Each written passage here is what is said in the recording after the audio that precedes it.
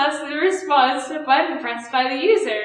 But there are other ways the user can give commands. That's right. For instance, we could write some code that runs when the user checks off a box or holds an object down for a second. For Android, we use listeners to react to these events.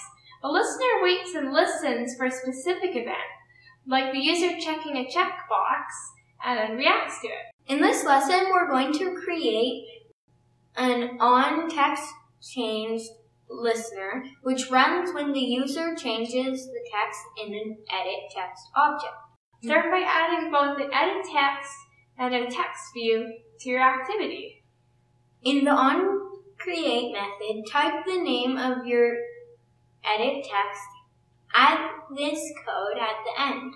You'll probably get a red squiggly line showing you have an error. You can fix this by clicking on the text watcher part, pressing Alt-Enter, and clicking Implement Methods.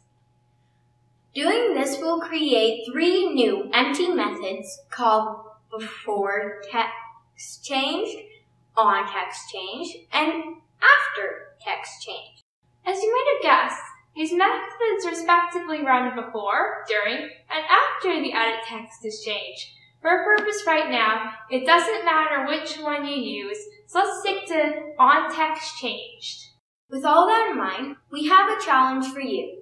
The goal is to check if a number entered in your edit text is an odd or even. The user should see feedback as soon as they type their number in, so you'll need to use an onTextChanged listener. You'll also want to add a try-catch block to stop the app from crashing when the edit text is blank. Good luck, coders!